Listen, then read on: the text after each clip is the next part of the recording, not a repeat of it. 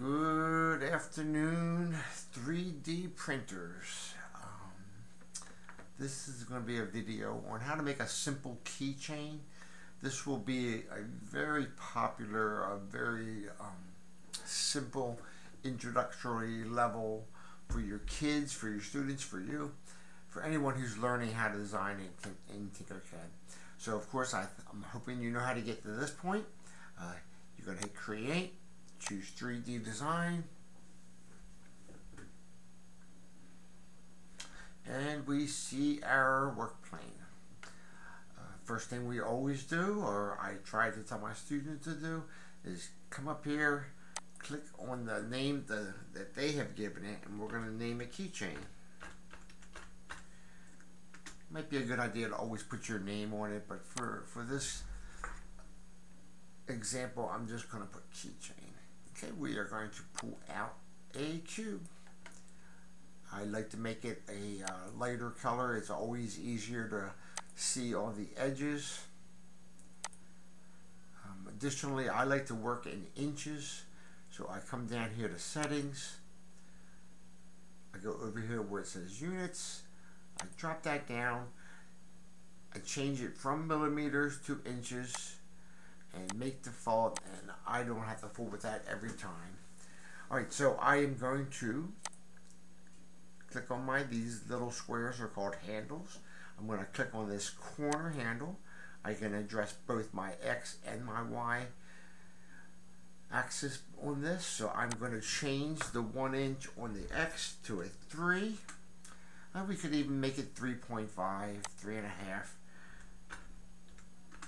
Just a little bit longer.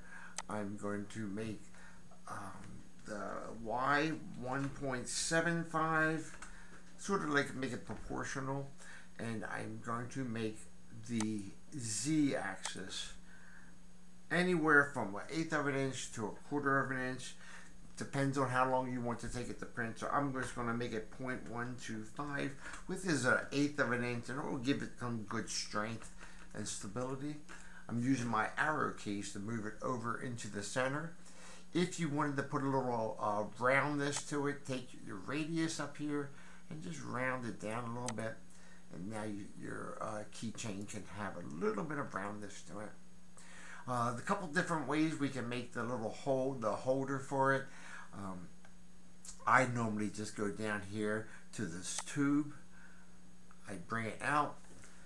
First thing I'm going to do, I want it the same size as this, so I'm going to go to the Z axis and make it 0.125. Didn't work that time sometimes.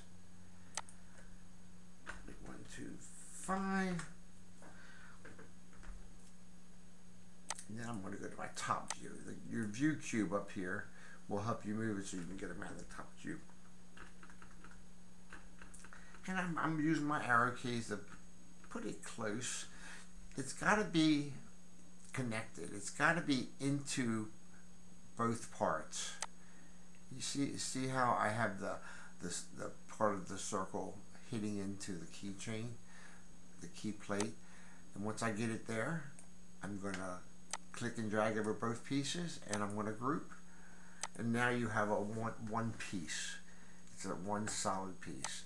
Then you can put whatever you want on it. You pull your text out, and when you get started, your kids are gonna want to put all kinds of stuff in there. I'm going to bring the Z axis down to 1/4 of an inch, 0.25.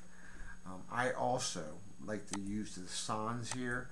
It takes the hangers when you have the multi-language. See how it has the T and the E, they have hanging things. Sometimes your printer will get hung up on that, and they won't go in real tight. So for this one, I'm just going to put what my grandkids call me. My grandkids call me Poppy. I'm going to shrink it down so it fits. I'll go 3 inches this way. I made it 1 3/4, so let me just make it 1. And then I use my arrow keys.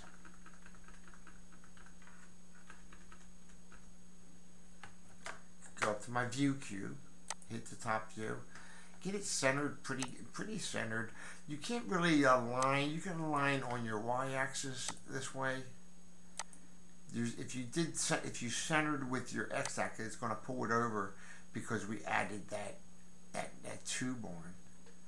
If we would have done this before we added the cube, that may have been a better way of getting it perfectly centered. But for now, I'm just going to eyeball it in there.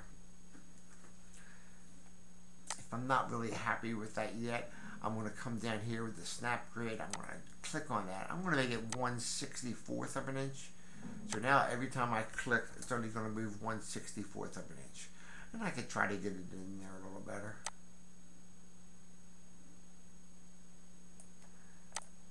And like I said, kids are going to want to put stars in there. They're going to want to put hearts.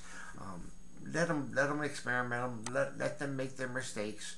We're reading a book in my ELA class right now, and it talks about how making mistakes is how you really learn the best. And that is it. I hope you enjoyed the video.